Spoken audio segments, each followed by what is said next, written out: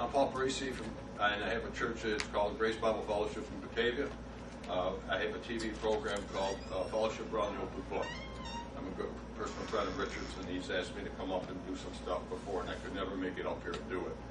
So this year he asked me to do a seminar, and it's on why prayer doesn't save you in Romans 10, which is the most difficult passage of Scripture to deal with. First of all, people ask many times, why is Romans 9, 10, 11? When you read the book of Romans, I don't know how much you read, but you read the book of Romans, it's dealing with the issue of justification.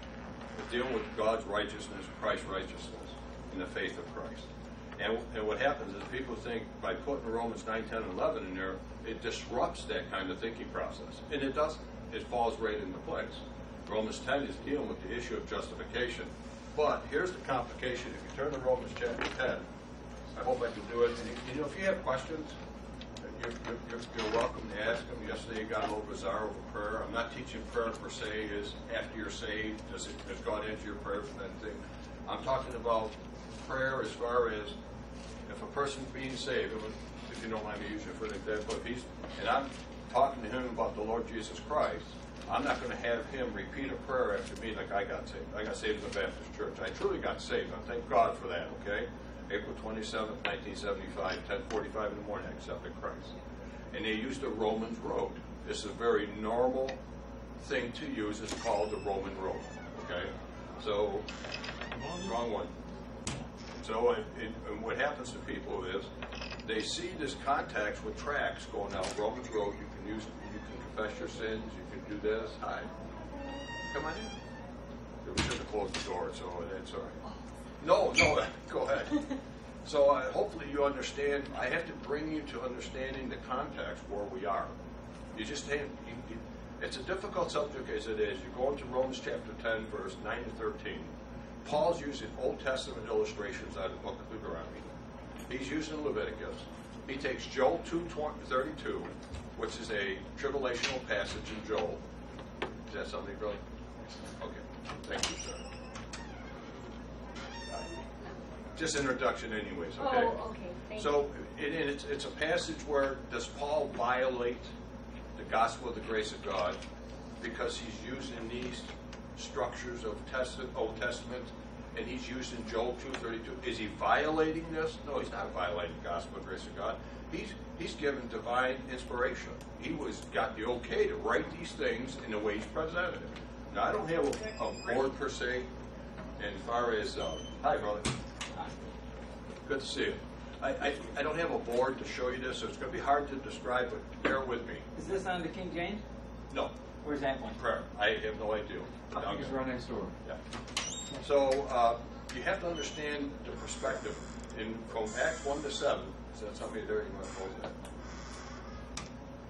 Okay. From Acts 1 to 7, you have nationalism. If you could just follow me here. I don't have yesterday I had a board so I could draw it out and I didn't get the picture. You have nationalism. What I mean by nation of Israel had their one year of trial, accept Christ, accept the Holy Ghost, and they rejected it. Okay? So what happens after that is it becomes individualism. It becomes personalism. And Paul comes on the scene, he's given the gospel of the grace of God. Okay? And now he became the chief, actually he was the chief candidate for the prime candidate for the Antichrist because of what he was doing in his heart, but he was sincere. So he gets saved, now it becomes individual and personal, and Peter doesn't realize that. Peter's just going right along, doing what the commission taught him, go to the Jew, nationally, scattered abroad, go to the Gentiles. These are things Peter was Gentile salvation is a reality. It comes all the way back, okay? So when I start to read to you, I'm going to try to give you a catch-up where we are in chapter 10. And why is Paul addressing them according to the flesh? I don't know if you've ever seen that. So if you look at chapter 9 for a moment, and if you have questions on that, let me stress one thing again. We're dealing with prayer as far as can prayer save you? Okay? Do you have to confess the Lord Jesus? We're dealing with these issues, not prayer afterwards, as far as when you pray, like in Philippians 4, Colossians 4. We're not dealing with that. We're dealing with if somebody wants to come to Christ, what do you have to help them do so they can be saved? To me, by faith, strictly alone. You can do nothing. You can say all the prayers you want with them. You can tell them to confess what they need to confess, and it has nothing to do with their heart. Okay? What I've always learned, and I love visitation. I love door knocking. Okay? Where I live in the country, the soliciting thing got stopped, so I can't go out as much as I used to. And I tell them, if you believe in your heart, if you trust the gospel, the death, burial, and resurrection, remember this, in 1 Corinthians 15, going through this, Paul's gospel is the death, burial, and resurrection. The understanding of blood. There has never been in Paul prayer. No, hear me out here, because there was some guy confused over this. Paul never asked you to help somebody get saved by prayer. Let me say it this way, okay? Paul taught prayer, but in Romans 8, he says you don't know what to pray for. You remember that verse right there? And one of the reasons why is because he didn't have the completed revelation. Once they had the completed revelation, they understood how to pray. Israel knew what to pray for. They had kingdom prayer. So here's Paul using this issue of the kingdom to get Israel individually. Now it's a little flock. Now it's the remnant. And he's trying to reach these people, and he's using illustrations of Old Testament. Again, I'm going to repeat some things. It helps you understand where we are. So look at Romans 9 just for a moment, okay? Verse 1, I say the truth in Christ, I lie not. My conscience also bear me witness in the Holy Ghost, for that I have great heaviness and continuous sorrow in my heart. The word sorrow starts off this whole context. Chapter 9, 10, and 11. He rejoices in chapter 11, but starts off, Paul had great sorrow because he loved his nation. Matter of fact, hold your hand there. Turn over to Acts 23. Acts 23. And again, this is dealing with the issue of prayer, but I want to bring you to the little background on what Paul was dealing with here and how he addresses them. In chapter 23, if you look at verse 6 with me, please. And he says, but when Paul perceived that the one part Sadducees and the other Pharisees, he cried out in the council, men and brethren, I am a Pharisee, the son of a Pharisee, of the hope, now here's the key, of the hope and resurrection of the dead, I am called to question. Now think about that for a moment. Here's Paul going along in 60 AD. He's got the revelation of the gospel, but he's still addressing Israel. Romans 9, 10, and 11, he's going to be addressing Israel according to the flesh. Now he's going to reach those Jews so they can understand justification, Romans 10, past, an issue of what was in the past, what was in the future in 11. God has not cast away Israel. I know God's going to promise. These are the things that are going to help you understand why Paul used what he did. And he remember now, confession started back in Leviticus chapter 5, excuse me. My mouth's getting dry already. Leviticus chapter 5, the word confession is the first time mentioned. It goes all the way through. And you have to remember now, when Christ comes along, there was a message that Peter was receiving. You remember the keys to the kingdom, that issue of the keys to the kingdom that Peter had? That was the gospel.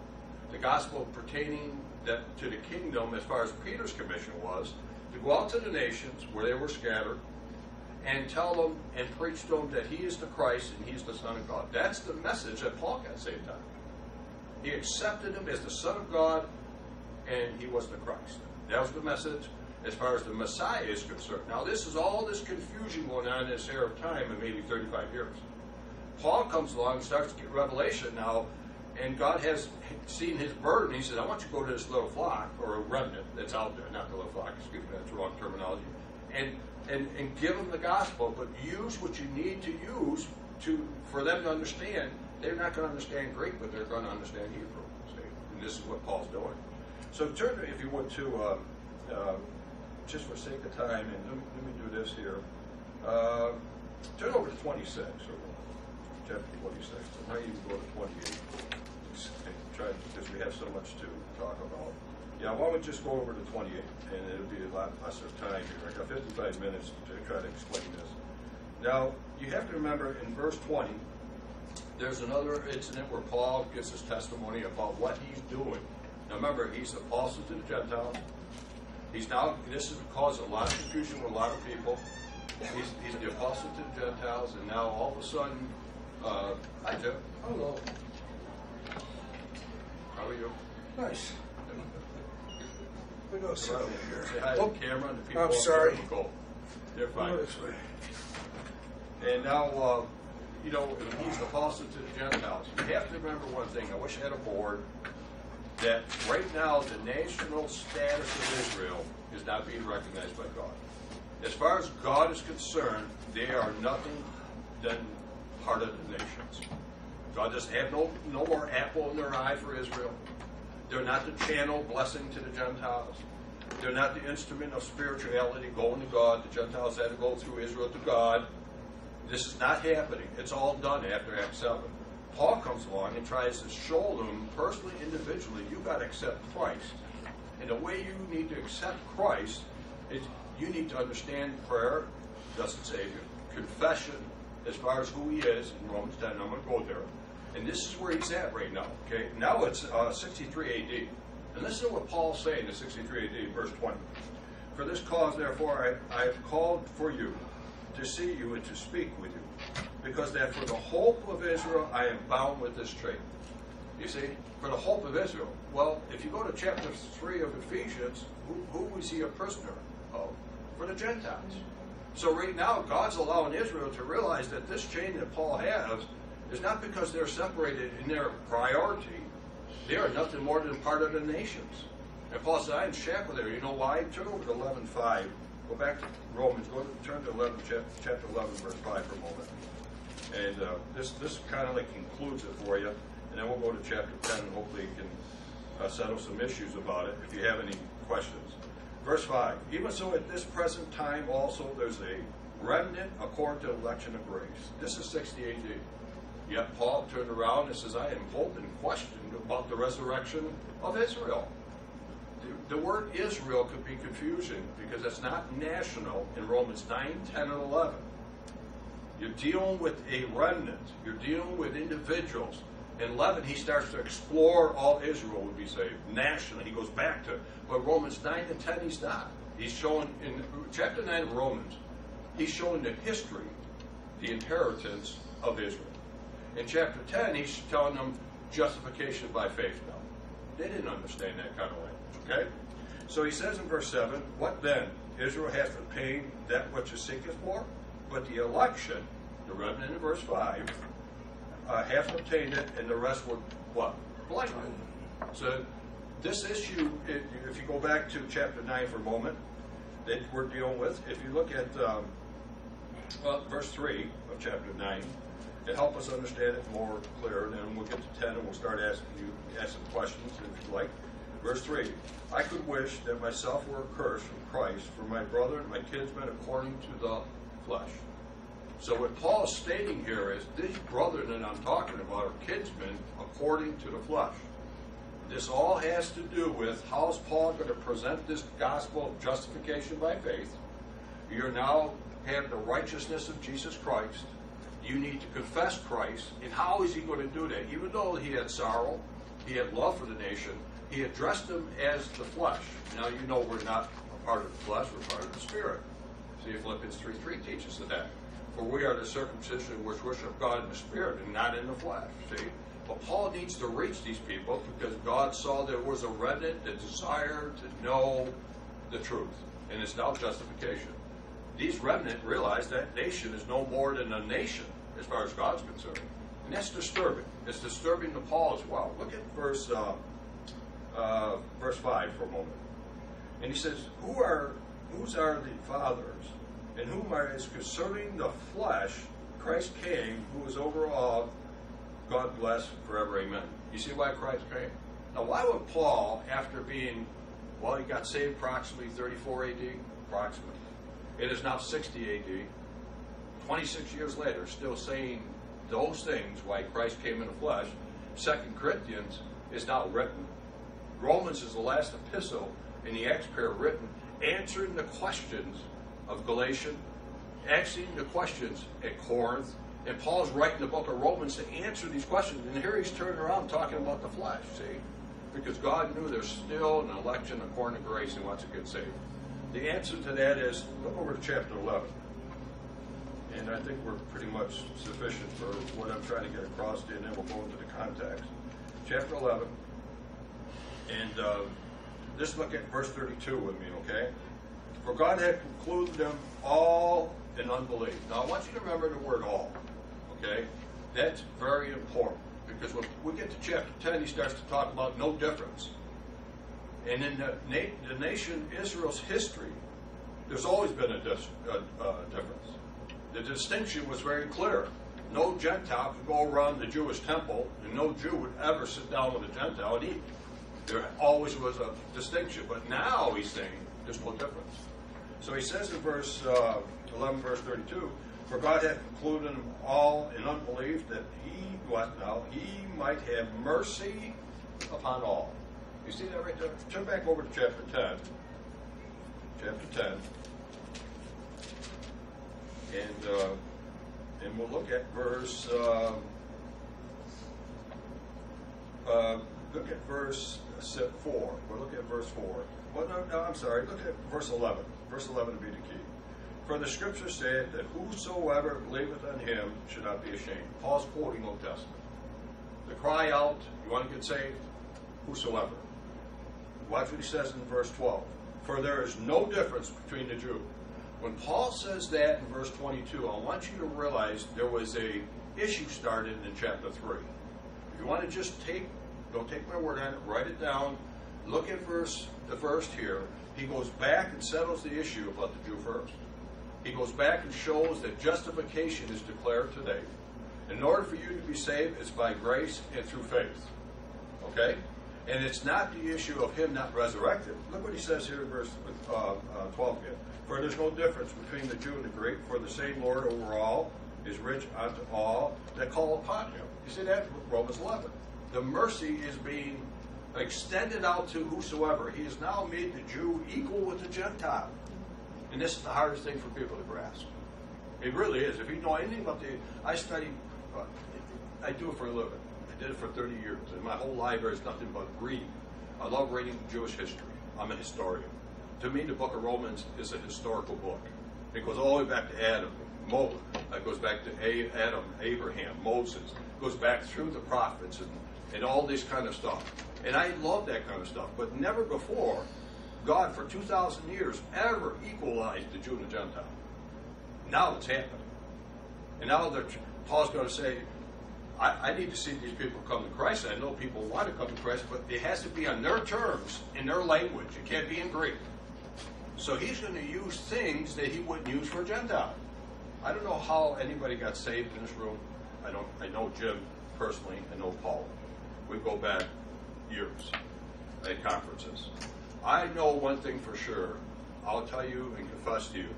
I can confess now that I got saved by the Romans road. Okay? I didn't know any better. I went to a Baptist church. I wanted to get saved. They says, listen, if you confess the Lord Jesus in your heart, and this, I got saved April 27th, 1975, 10:45 in the morning. I remember it like it was yesterday. Is that right? No.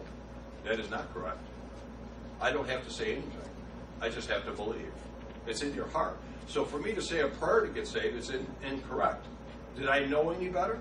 No. Did Apostle Paul know any better? No. He went out persecuting. God didn't count that to him. He just says, I did it in ignorance and unbelief. Paul said, I didn't know. All I was defending the God that I worship and serve. I was defending my nation. And these people were violating what the law said. And God did save this one person that I believed that he could have been the prime candidate for the Antichrist. He was raking havoc on these people. So the context that Richard wanted me to present is to say a prayer doesn't save you today. Confessing Jesus Christ as your Savior doesn't save you today. What saves you today is faith, justification, and how you're declared righteous as Abraham was in uncircumcision, Romans chapter 4. I only got 55 minutes. He got saved by faith, and it was imputed, accounted, and reckoned to Abraham for righteousness. It's by faith. You know, some people say, my wife is one of them. She's my worst critic. 47 years, 48 years now we've been together. And she goes, Paul, it's just too simple. And I said, you hit it right on the nose. And it's so simple. And I keep telling her, she goes, but when I talk to people, don't you want them to say something? I said, that's humanism. That's works. You don't have to say nothing. You know, when somebody gets saved and they truly believe in their heart, I believe if you have faith, he'll come in to save you with his faith. If you have faith and belief in your heart A prayer won't do anything for you. A prayer actually distorts the reality of salvation. And allow me to look, I'm getting hot, if you don't mind, I got to take this thing off. I don't wear one at home. I have a nice shirt. I don't even wear a tie, so I'm doing it for the benefit of these. There was a couple that I went door knocking. I love door knocking. I love talking to people about Christ. And I went door knocking, and this guy came to our church and said, "My wife's saved, but she don't want to come." I said, "Well, can I come over and visit her?" You know, the first people I had were my 3 little children, my wife, and the apartment, and I started the ministry 27 years ago, going on 28. So he goes, "Sure." So I went over there, long story short, and I says to here, she's sitting here, and I smelled the cigarettes all over. Okay? She's sitting here, he's sitting there in a rocking chair like this. And I says, "Gene, I'm Parisi, I'm starting a church. It's a Grace church, it's a dispensational church." I says, "If you died today, right out of the clear blue sky, I like doing that, and would you die, would you have eternal life?" She just said that. He goes, "I told you she was saved." I said, "I understand what you said." I said, you mind if I, and I didn't want any truth. This is their house. I want to be polite, graceful. I said, "But can I ask your wife that question?" He goes, and I said, "Gene," and he goes, "I told you she was saved." So I butted out, and I says, "Okay." And then she looked at him and she said, "Gordy, I am not saved." And it was Calvary Baptist Church, brought her in a room, just a little, they have rooms when you want to get saved. They brought her in a room. They says, "Here's what you need to believe." Now think about this message. I'm going to bring you to it hopefully before I conclude. If you believe he's the Christ, and he's the Son of God, and life is in his name, you can be saved. You know what that is? That's lordship, salvation.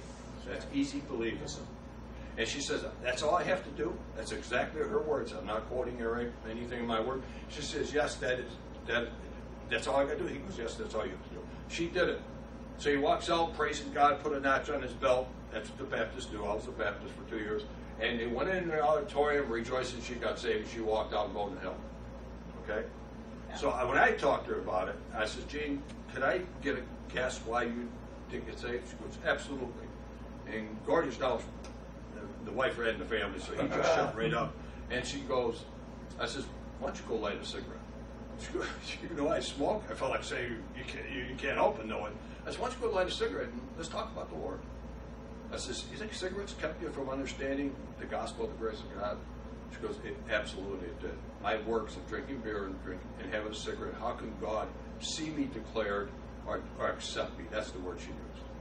I said, "God accept you as a sinner. We were his enemies. We were ungodly." And she goes, "What do I have to do?" I said, "Believe on the Lord Jesus Christ." She goes, "What do I have to say?" I said, "Nothing. Just believe it in your heart." And she got saved that day. 25 years she's been in ministry, and she knows more grace than I do because she got saved that way.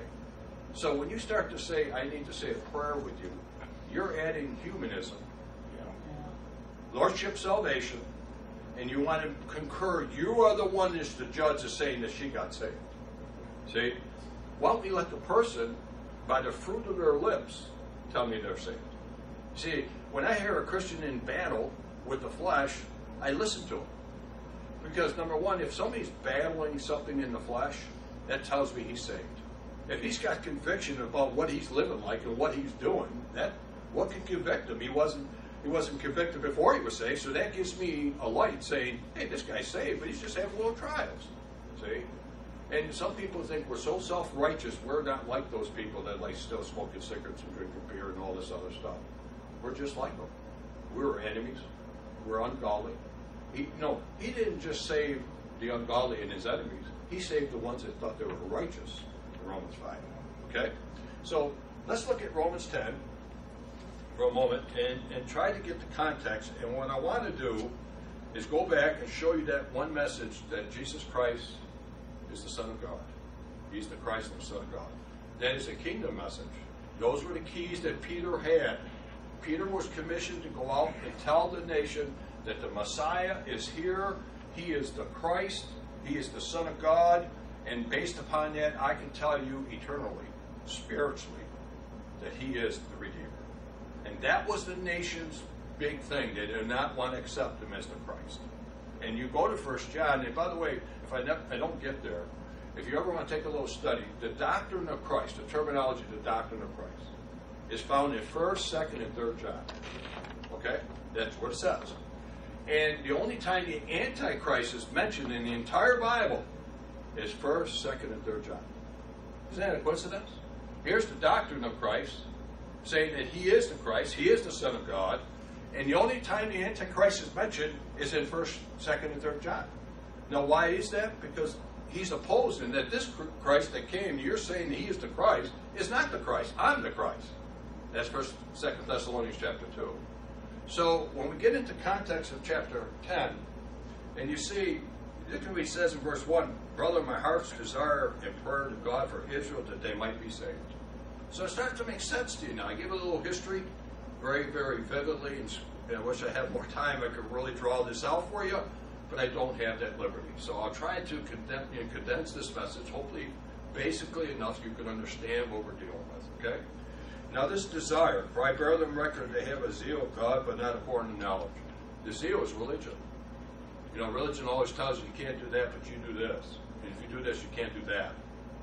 And it's consolidating down. They become really religious bigots. And they're hating the Apostle Paul because they felt he was a traitor, got saved, and now he's preaching the faith he once destroyed, Galatians 1. And now he's got the audacity to bring Romans 9, 10, and 11 into a book of justification. It has every right to be there. Now, I want you to realize this, not for me, but for yourself. Go to the book of Romans and show me where prayer is in the book of Romans. Go. And the only thing you have in Romans 8 is the prayer that we don't know what to pray for. And I explained earlier, that prayer was said in a statement because we didn't have complete revelation yet. Paul didn't have Ephesians, Colossians, and all them.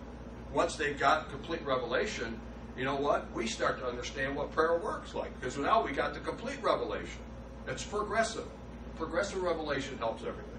So now if you go down through to the text that we're going to deal with,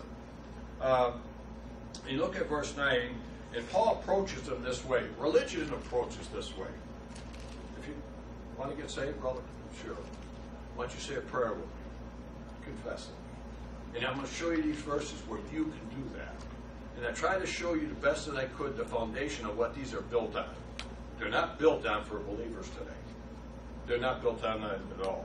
And remember this, this does not violate the gospel of the grace of God. You have to remember now what we're going to be reading is not opposed, and Paul's not contradicting himself.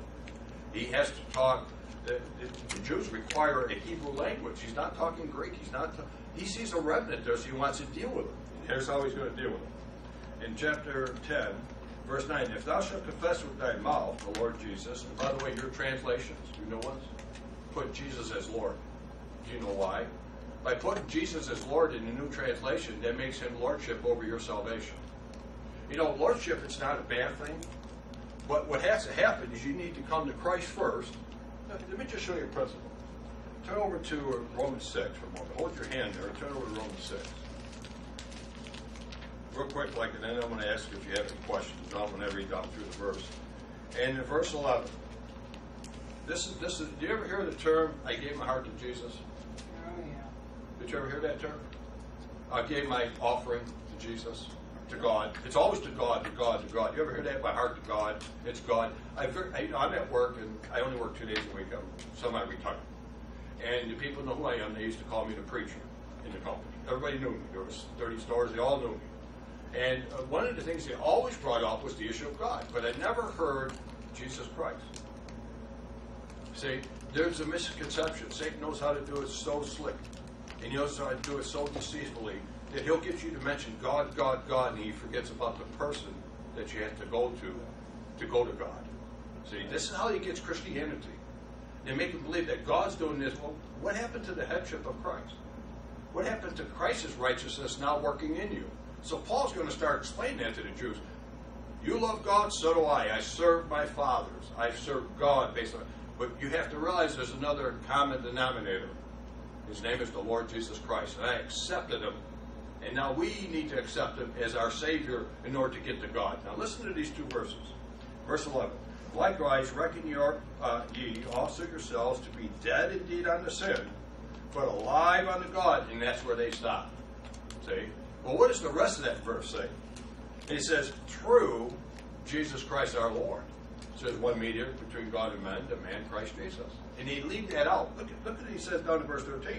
Neither yield your members as instruments of unrighteousness unto sin, but you yourselves unto God as those that are alive from the dead, and your instruments as instruments of righteousness unto God. Well, that's Jesus Christ. Once you understand by faith, not by prayer, not by confession, we're going to be reading. By prayer, you accept Christ as your personal Savior. Jesus Christ's righteousness, which is the righteousness of God, is imputed to you. It's called imputed, counted, and reckoned. Romans 6. Okay? Those three terms are in Romans 6. That happens you at a performance system that was supernatural.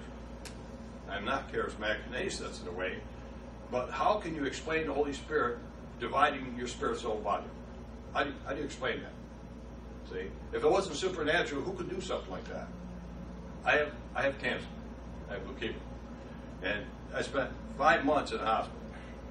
There's nothing they could do for my spirit, soul, and body. But when God comes into effect, who deliver us from the power of darkness and translate us into the kingdom of His Son, there had to be a performance system that was done. And that performance system was done through the operation of the Spirit of God, circumcising you. Circumcision made without hands.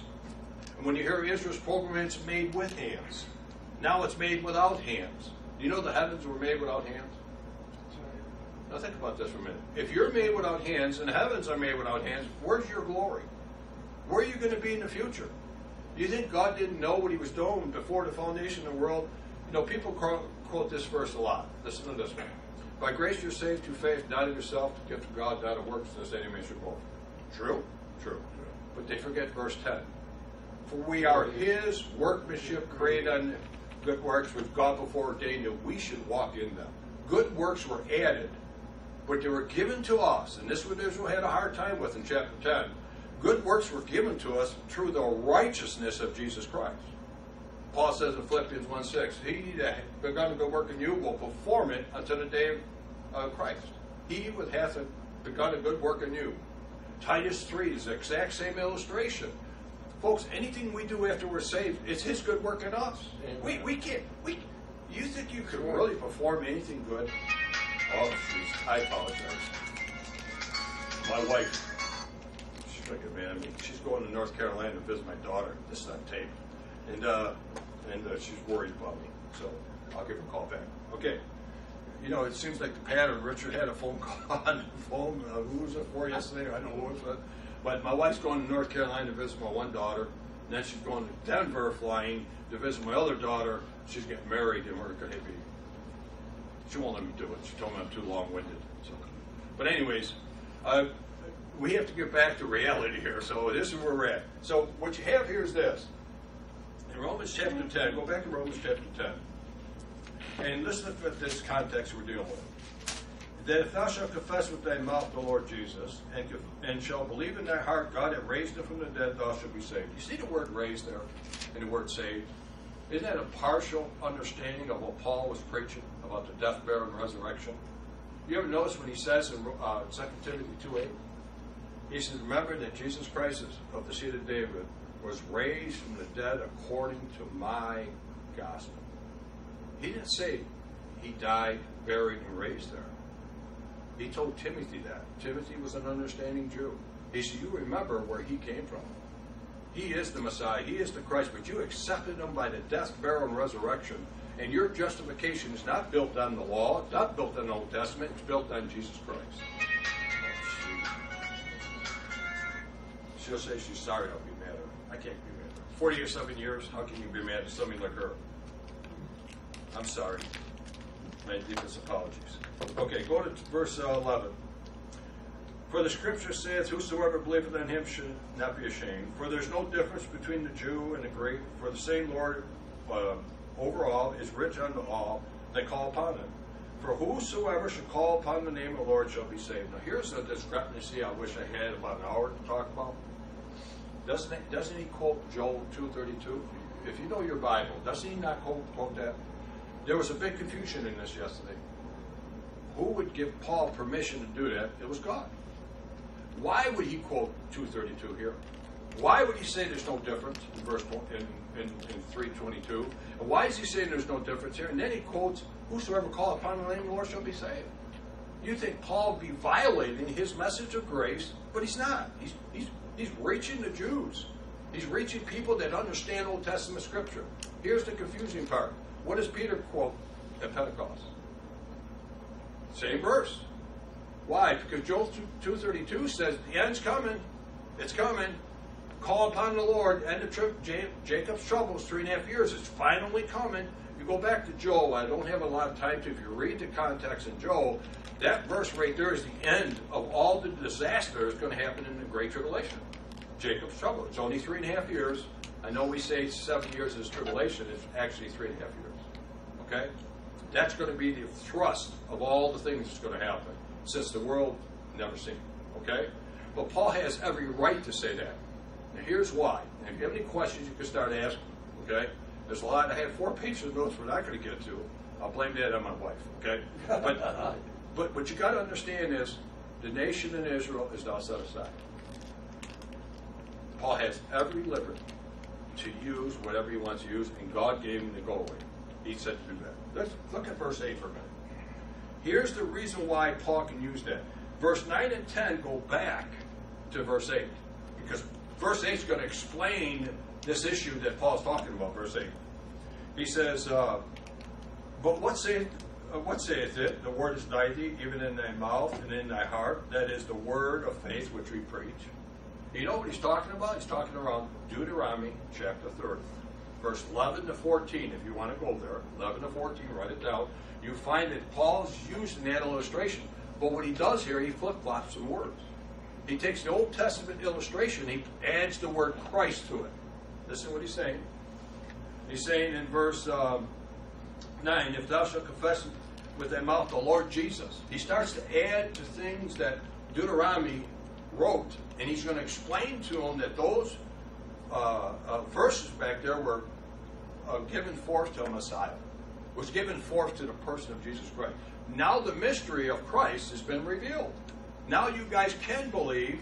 How you're going to believe is by confessing it. Now, confession, you got to realize, it's not it's an agreement with. Okay, it's an avowal. You don't have to spit it out to agree with it. You just agree with it. The Jew needed to understand that the Old Testament verse that he was using, what was added was the Lord Jesus Christ. And what Paul was preaching, and by his resurrection, they can have eternal life by how? Faith. Okay? Now here's the problem. People try to use this today by witnessing to people. Now how do you explain all that to a person that's unsaved? The context of Romans 9, 10, 11, which is the most difficult. Romans 9, 10, and 11 is the most difficult section in Paul's writing. Do you know that there's one verse to me that I believe that Paul's heart was destroyed when in 1 Corinthians 9, verse 20, when he finally realized that the law is no longer under him. He's not under the law no more. He's not obligated to it. That shipwrecked him. 2,000 years of generation. Could you imagine if he had a family for 2,000 years? And all your family ever heard was the law, what God required under the law. It was not grace. It was under the law. How would you feel all of a sudden that you have to release something of heritage for 2,000 years? And remember, he was schooled under Gamaliel. Paul could have been a Gamaliel. He was the next candidate for all that stuff. And yet, he told me, he said, the sorrow I have for Israel, not just Israel, and all my countrymen according to the flesh. But he did what God wanted him to do. He was the apostle, Romans 11, 13, to the Gentiles. I magnify my office. I have changed my citizenship. I am now in heaven. Let me ask if you have any questions. Let me say this to you. When you got saved, where were you resurrected to? In your standing, okay? We know you're here geographically, all right? You're raised to heaven. In Colossians 3, set your affections on things above, not on things on the earth, verse 1. Well, what is he talking about affection? That's the mind. So we are to set our minds up there. As a matter of fact, turn over to Colossians just for a moment. Chapter 3. This is an interesting verse. It parallels chapter 2 of Ephesians, but I'm not going to turn to Ephesians again for the sake of time. In Colossians chapter 3, And this is where we are in our standing now, okay? This is where we are in our position. Verse 1. If ye then be risen with Christ, seek those things which are above, where Christ sitteth on the right hand of God. Seek those things which are above. Set your affections on things above, not on the things of the earth.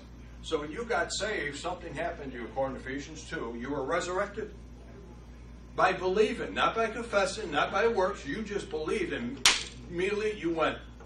Okay? Listen to what he says here, though. In verse 3. For you are dead, and your life is hid with Christ in God. When Christ, who is our life, shall appear, then we shall also appear with him. You notice verse 3 says, your life is hid with Christ in God. Do you know that Christ and we together are hid in God? Yes. Think about that for a second. That's how privileged you are to have all spiritual blessings. Do you know that you have every right to anything in the universe? That's our destiny. That's our home. We're made without hands. The heavens made. So the thrones that our brother talked about this morning, and it just touched my heart. I study that all the time. In the back of my Bible, I have charts talking about the thrones, the principalities, the powers, the mights, the dominions. Those are our dominionship. Those are our reignship. You think the verse, I got to ask you a question. You think the verse to the intent now, I like the word intent. He opens chapter 3 with the cause. Verse 14, the cause. For which cause? Which cause? Then he goes to the intent now, unto the principalities and powers of heavenly places might be known by the church, the manifold wisdom of God. And the word manifold is all accumulated wisdom.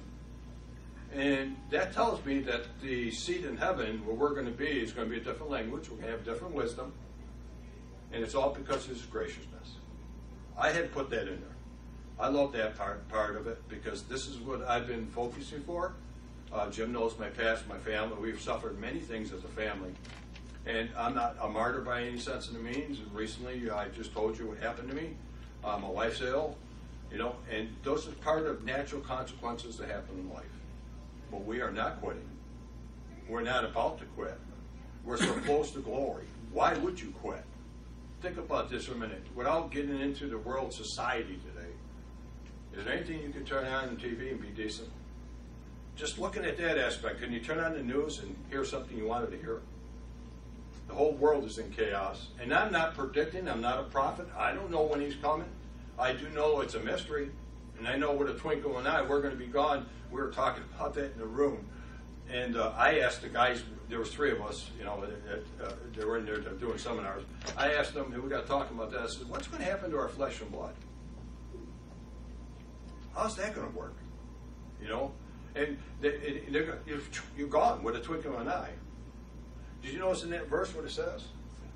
That verse says, verse 4, when Christ, who is our life, shall appear, then, at that time, shall you also appear with him in glory. That means when he appears, he comes out of being hid from God. At the immediate time he does that, we're there with him. That's what it said. Isn't that enough to rejuvenate you a little bit, to get excited about his word and who he is and how he lives in you? So if I can help you in any way with questions and why prayer doesn't save you, I think you folks pretty much know that when you walked in. So I just explored some other avenues with you, okay, which I feel it's a blessing. Turn over to chapter 2 for a moment. Just for a moment, I want to explain something to us about we were delivered from the power of darkness and translated into the kingdom of his dear Son, his beloved Son, in whom, verse 11, also you are circumcised with the circumcision made without hands, in the putting off of the body of sins by the flesh, by the circumcision of Christ, buried with him in baptism, or in also risen, Romans 6. Great job this morning on that. Through the faith of the operation of God who raised him from the dead, and we went with him. We not only raised with him when we believe, we're going to raise with him when he gets out of being hid.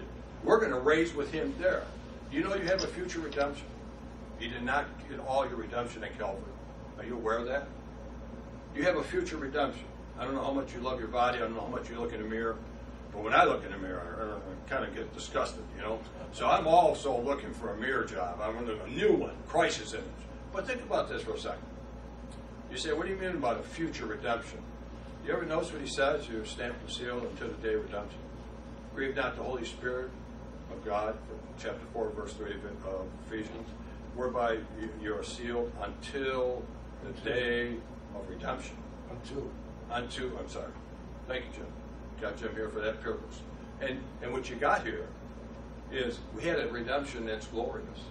Comes along the theme of Ephesians, all spiritual blessings. And he starts to explore those spiritual blessings through the book of Ephesians like a chest. Like it was just gold and emeralds and choice things for us. Not one of us deserved all spiritual blessings, did we?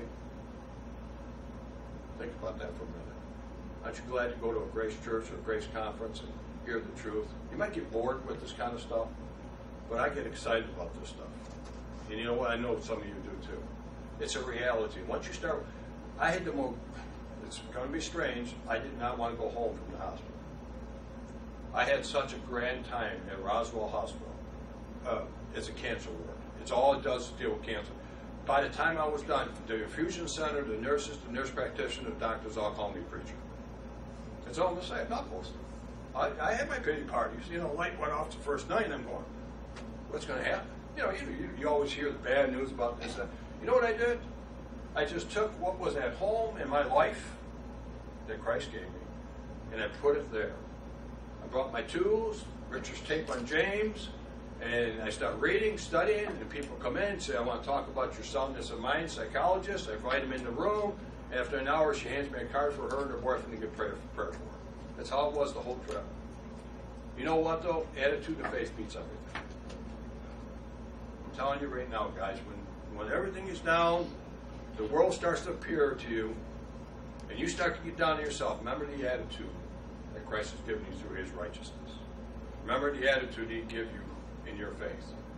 Its faith is the one that strengthens our faith to get through this descent. It's not confessing anything. I mean, I told you my testimony, but I didn't confess it. I got saved that way, but in my heart, what I really got saved by accepting the death, the burial, resurrection. So, is there any questions on that, or any questions you want to add? If not, you must be hot and tired in here. I see everybody's eyes sleeping.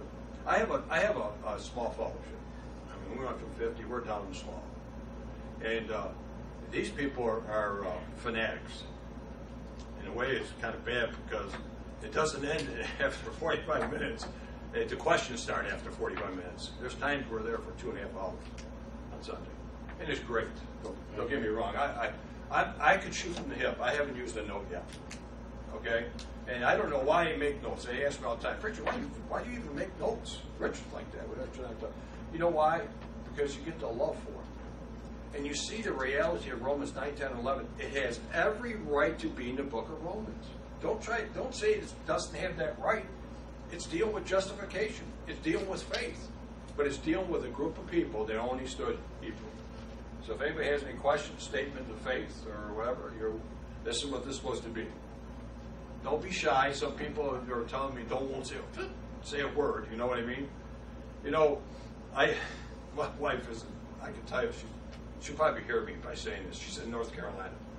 But my wife loves to talk. And I says to her, she answers a lot of questions for the people too. She opened the door Sunday for me in our home. And we have one of the men in our church speak. We have 2 men now can speak. So she likes to talk, and I'll tell you how this is.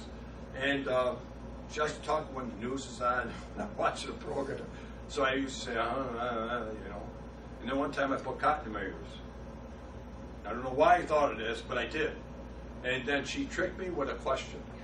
I'm sitting there, and I go, I heard her talking, I'm going, She goes, I didn't say anything. She just mumbled. She goes, what are you doing? And I had cotton in my ears, you know what I mean? But the reason why I said that is because I can't live without her, and I certainly can live with her. One of the greatest things that ever happened to me in the ministry was my wife. I don't know how many times Jim knows me, I wanted to quit. I can't tell you the amount of times I wanted to quit. But Nancy Leach made it happen for me. Sent me Richard's tape. I took Richard's course in '88 and started taking it.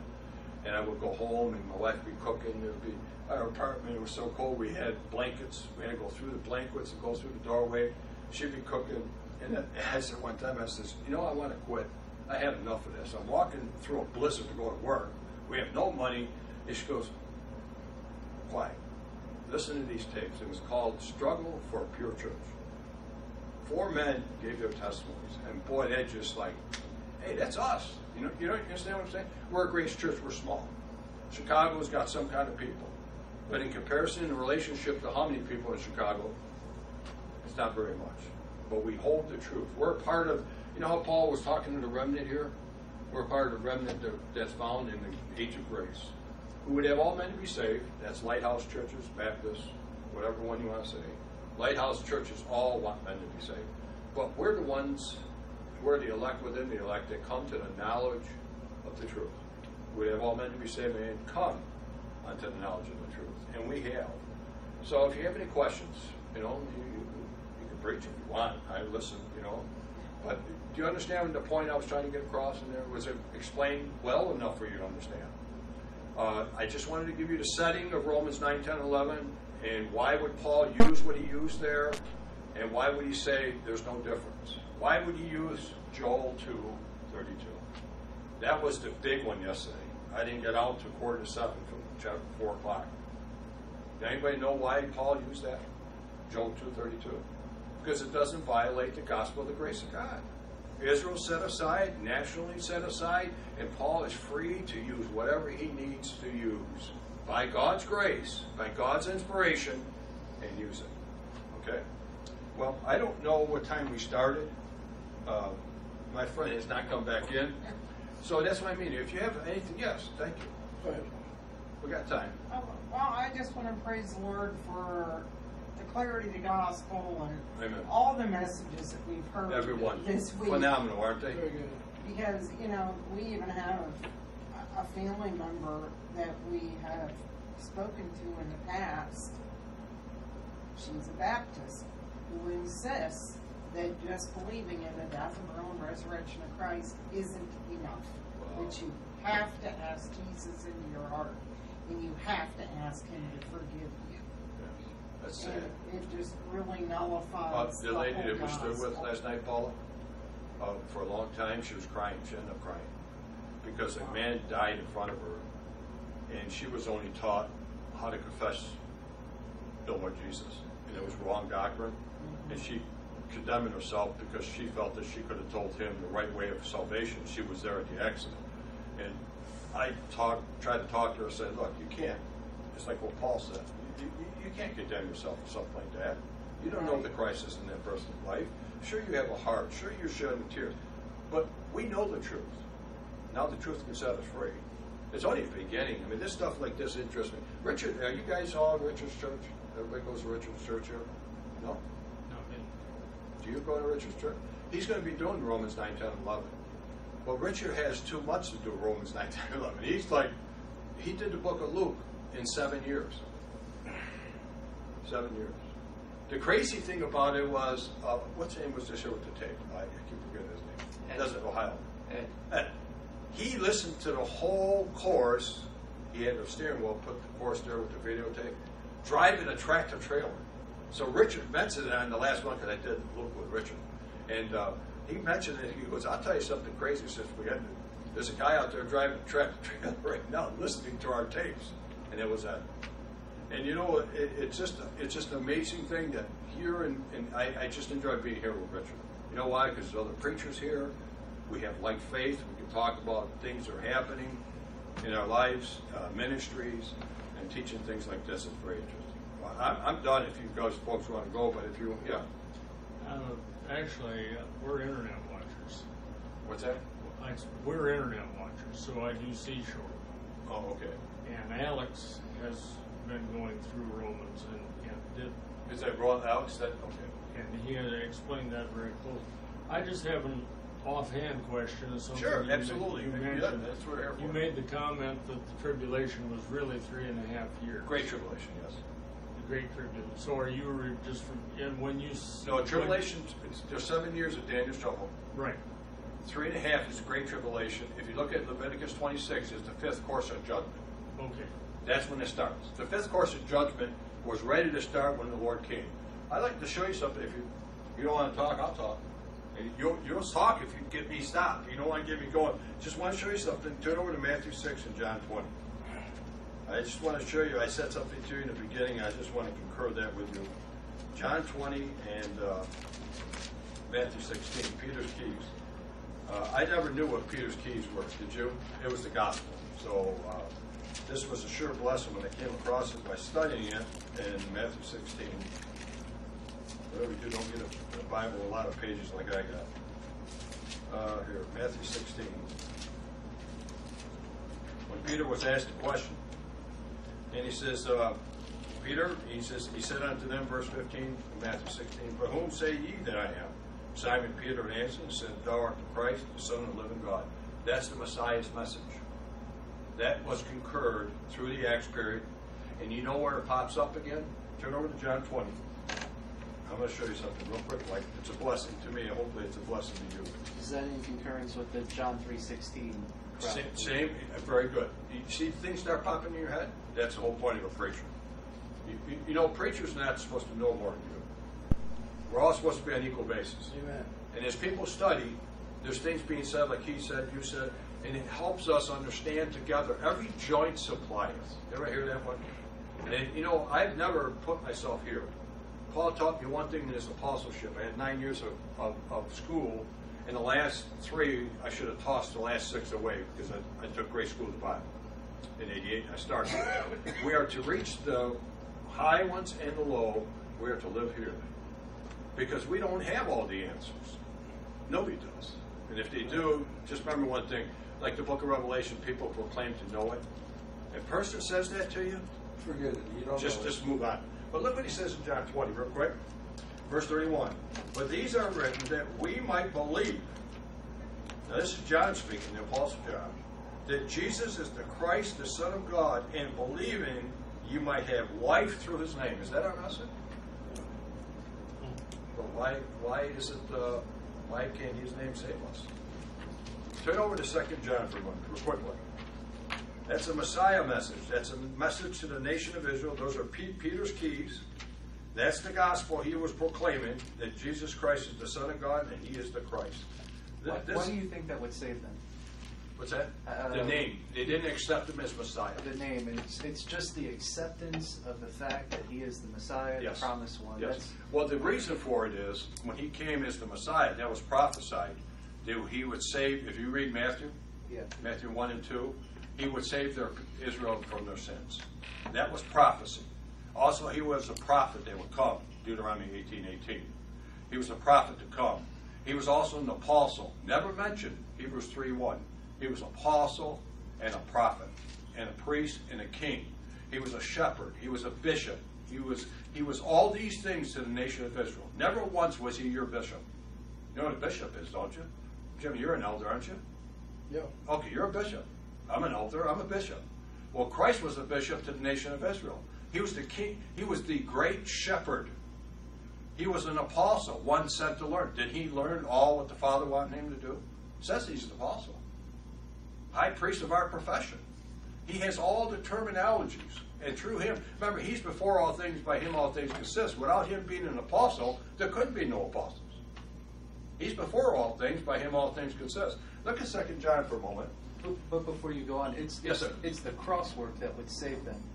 But in order to have that crosswork applied to them, they had to believe that he was the Messiah, right? Yes. Righteousness of God was all the way through the Old Testament. Right.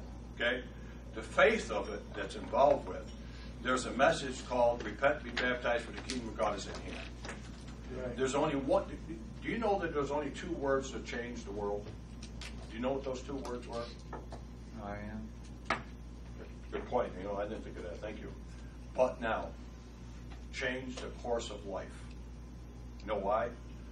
What was happening now did not happen then. Right. What's happening now is not going to happen future. Paul's but now is so vital to dispensational truth. At the times of his ignorance, God commanded everywhere, but now to repent. It's the faith that would save a person, God's Yes. righteousness. And that's what Romans 10 is dealing with. The faith was displayed in different ways, just as Yes. Abraham just believed that he would have a son. But we're not saved by Very well believing said. that we'll have a son. Yes. And when we come to the Gospels, he says, if you believe upon that I am the Christ. Yes. And that That's faith the faith. would save.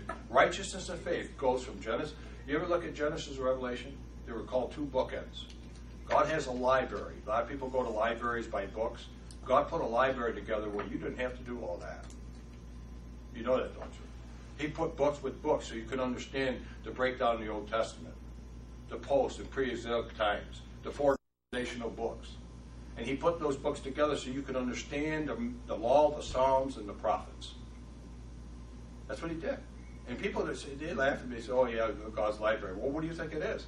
He wrote Romans 1 through 8 for Galatians. Because all the questions in Galatians weren't answered. So Paul says, you know what, I'll give you Romans. You'll understand it now. It's a historic book of man since the beginning of time. And what the sin was, our brother did it so clearly this morning. I forgot his name there, the second one there. You want to get saved? Okay, real quick, like 2 John and 7, we're quick.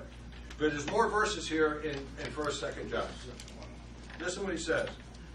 For many deceivers are entered into the world who confess not that Jesus Christ has come in the flesh. This is a deceiver and an antichrist. If you want to take a little study, you write notes down. Go to Psalms chapter 4, verse 2. I don't have time. Close that. We're done. Okay? I want to show you the word deceiver and what God did in